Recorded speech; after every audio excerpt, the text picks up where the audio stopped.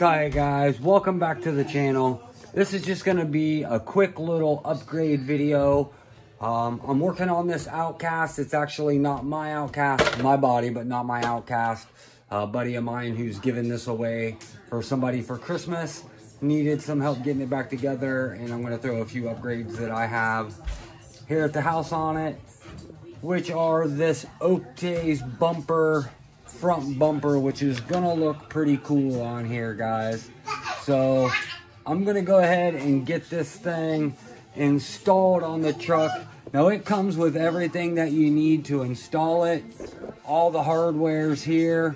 New A block bumper that you use to replace this part of the bumper is this. So I'll show you as I get it all together. Now, like I said, it comes with all the hardware. I don't use these. German size doesn't fit my wrench for some reason. And I'll show you these little spacers. These are trick. This is what makes this quality right here. So let me get the front bumper off of here, and I will show you how we do this.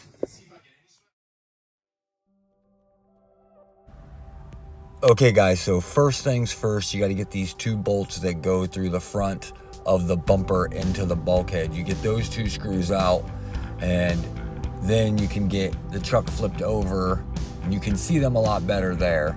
Then you remove these 2.5 millimeter screws, and you don't really have to take them all out at this point. I just do to set myself up. But the front two have to come out to release the bumper because there's a little tab that fits inside there. We'll come back to that.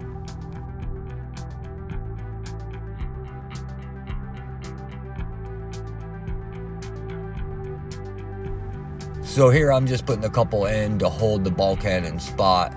Now I take the front bumper and I cut that tab off and I put it back in because there's a gap between the bulkhead and the chassis right there. As you can see, that gap, that fits inside there, and the bulkhead screws go through it to kind of secure that bumper.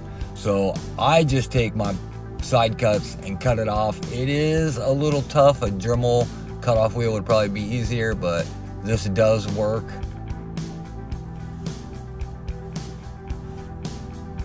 Just fiddle with it, you'll get it off. It doesn't have to look pretty. You're not even gonna see it. It's literally to fill this gap.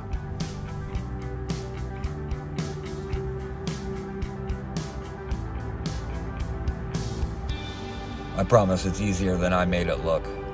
And then that will fit in there. So now I'm just gonna go ahead and take this screw back out real quick so I can get this in there so I don't forget, because I will forget.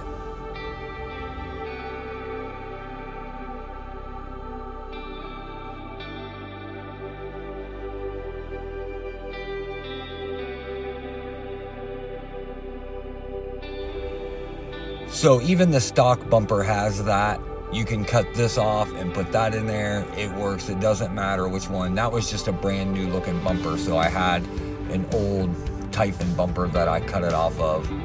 So now this is the block that bolts back up with those front two bolts that go through the bulkhead. The two wide points go down, and you just stick it. It's got little holes made for the pins to sit so they can't go out. He supplies the screws with the kit to put these back in, and I just go ahead and run these in and get them in, and then that block is set. Your hinge pins cannot come out anymore once you have this bolted on. And like I said, the bumper ends up bolting to this by those two holes that's really wide.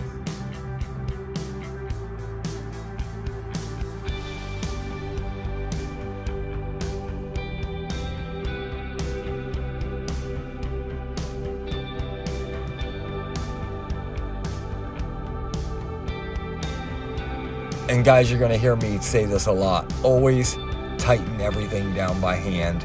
When you're going into plastic, make sure you run your screws in slow. Don't full speed it, because it just gets that plastic extremely hot and just makes your threads weak. So now we got the bumper itself out, and you just flip the truck over, guys. Pull out your screws from underneath, the ones that I just have holding it in so that I can flip it back and forth. We'll pull those 2 screws out, and once we get those 2 screws out, then we can lay the bumper on and attach the bumper with all 4 of the bulkhead screws.